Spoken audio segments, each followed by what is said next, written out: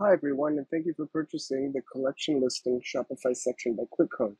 In this video, I'll be showing you how to actually use it. So if you haven't installed it yet, please refer to the separate video included in the package. And you also have access to a PDF with instructions. So to get started, head over to your theme editor and navigate to the page that you want to add the section to. Over on the left, click Add Section and search for the section that you just added. View collection list. Over on the left, you'll see what we call blocks. Each block here represents a different link, basically, or for a collection. So you could go in here and you can select collection. Let's say we have that collection right there. We can choose to take the image from the collection that you set in the admin, or you can select a custom image. So let's just put that image in there for now. You can select another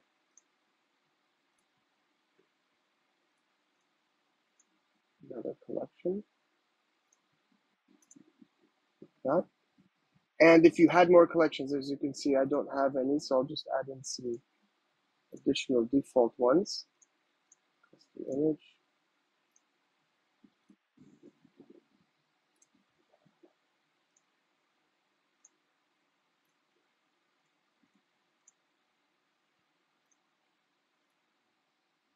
And one more.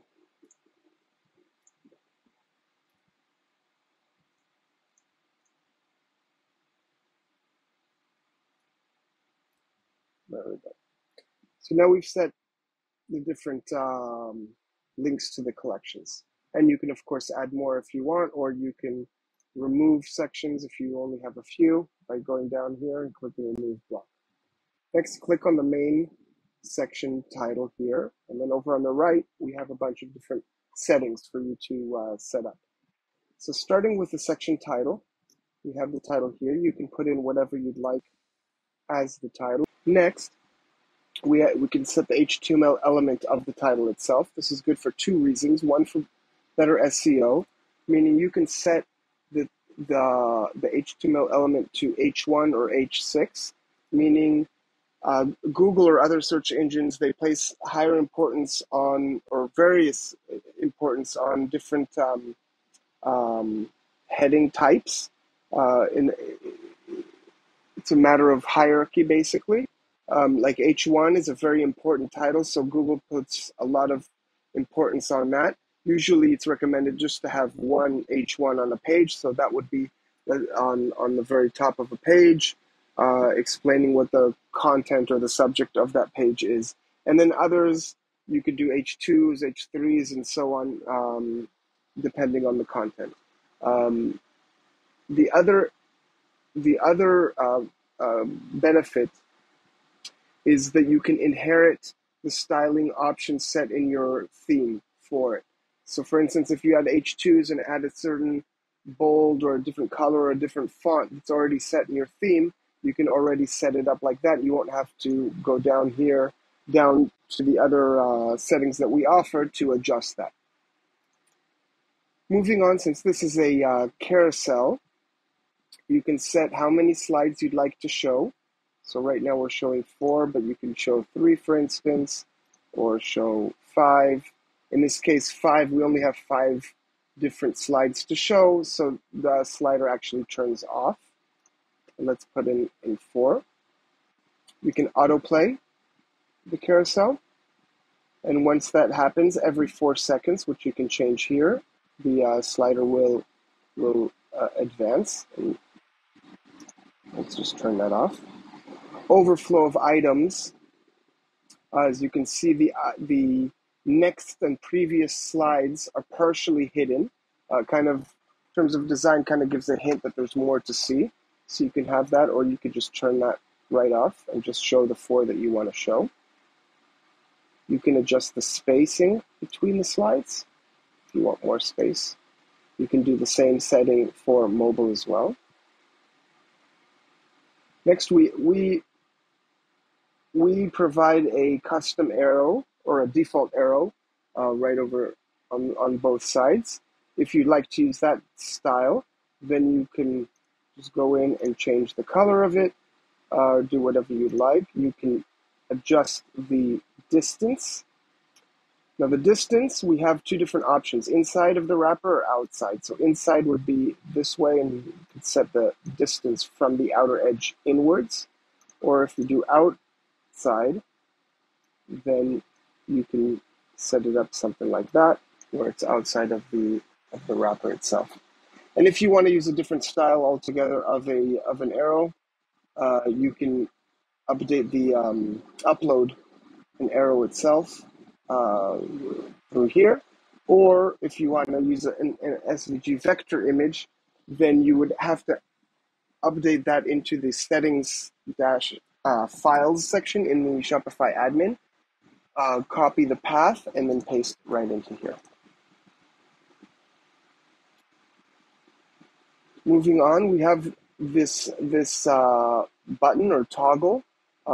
As you probably know, the reason you bought this section, you can click that, and then you convert from a slider to a grid right on the same page, so you don't have to jump to another page. It gives just a little bit nicer or a better user experience where they don't have to switch pages.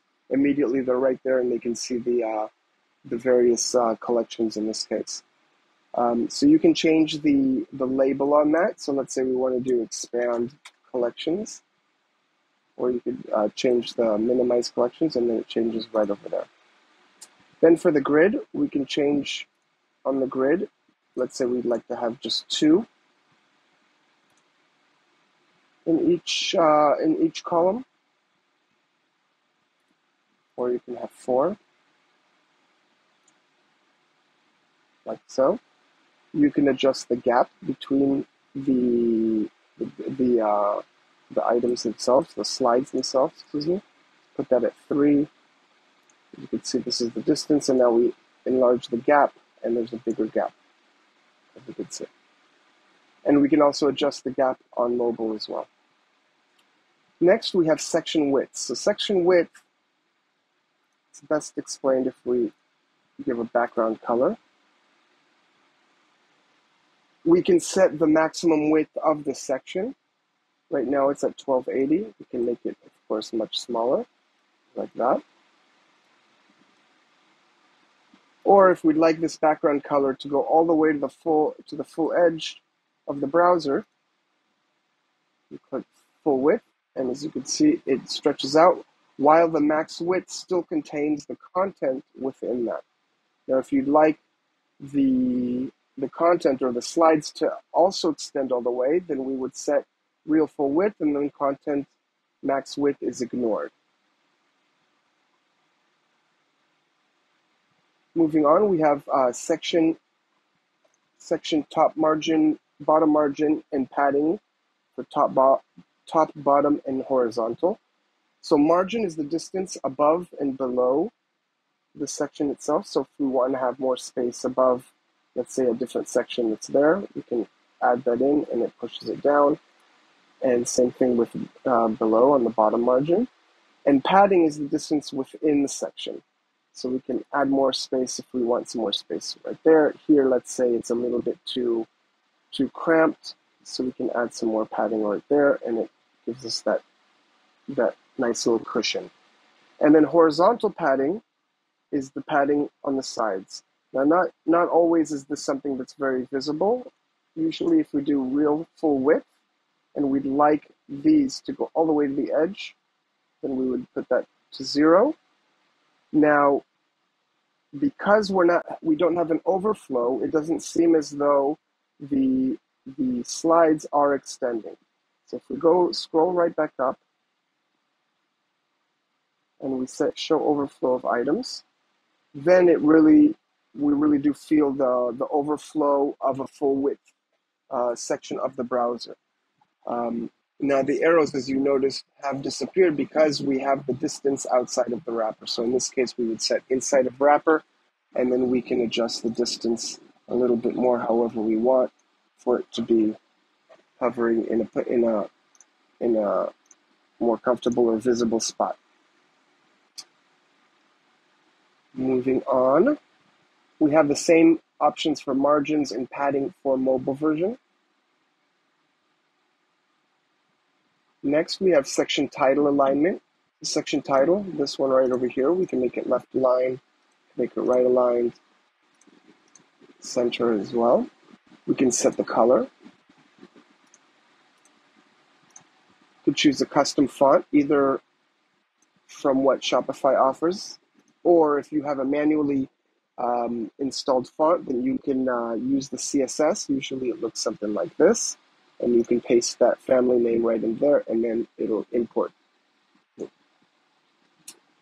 You could set the font weight. So for instance, if you wanted it to be bold or you wanted it to be much thinner, you do top margin, pushing up, and then bottom margin, pushing the rest of the content down. You can give a custom font size to the title, to the title, a line height and letter spacing. We have those same settings for the title that'll be adjusted for mobile, so you can have different font sizes for mobile and desktop views. Next, we have the collection image styling. So we have 3 different options. We can have a portrait view of the image, square view, and just the cropping happens automatically. Or you could do a landscape, just like that. Now, in some cases, you'd like to have a custom height to the image. So you can adjust that just like that, however you'd like.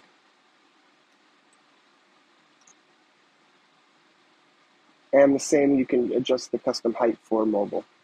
Next, we can adjust the typography and the colors of the toggle button here. So let's say we'd like this to be black. We'd like it to be blue on hover.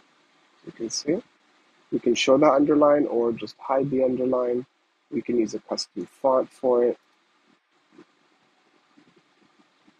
Font weight, font size, line height, and letter spacing as well. And same goes for mobile.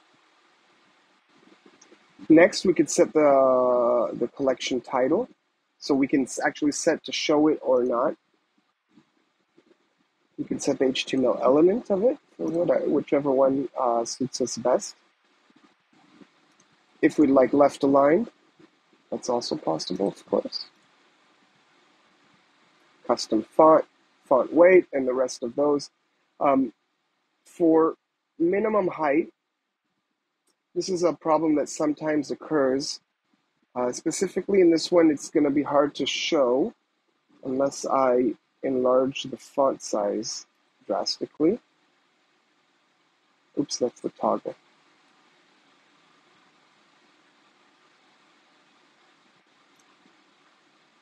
So let's say we make it really big, or your title is very long, so it already wraps over to the next line. So as you can see here, we have 2 lines, and here we have 1, and then the buttons don't align, and sometimes it gives a little jagged look, as you can see right here. So you can set the title minimum height to be the same as these 2 lines so that the buttons align. So we can adjust it like that. And as you can see, you have a maximum of 100 pixels, and here they don't quite align, but these are very big and wouldn't be recommended to be used anyway. So let's say if we just make this a little bit smaller, now they align, as you can see. You can also adjust, in these cases, the line height. So if you like it, let's say, a little bit more cramped like that, and then you can lower the minimum height a little bit more, something like that. You can give a little bit more spacing between the image and the title, so just giving a top margin like that. Next, we have the same options for mobile. Moving on, we can change the label for the Shop Now buttons. So, Shop Today, for instance, or something like that. or we could just altogether hide the button if we'd like. And then we can set the custom font for the button, horizontal padding, for instance. We'd like the button to be wider, to be a little bit taller. We can make the border thicker or gone altogether, like that. Add border radius.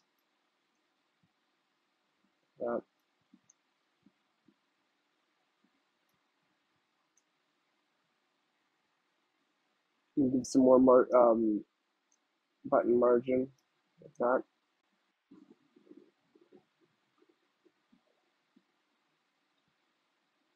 You can set the font size and the letter spacing. We have also a few settings for mobile. And lastly, we have the option to change the colors of the button itself. So let's say we'd like the text color to be white, the background to be blue, and the border, let's say, to be blue as well. But then once we hover over it, let's say we'd like it to be a background that's transparent, the color to be blue, and the border color to be blue. So when we hover over, we have that type of style. So that's it. Thank you again, and we hope that this section helps you achieve your website goals. If you have any problems or questions, please don't hesitate to contact us through the support page. And that's it. Hope you enjoy it.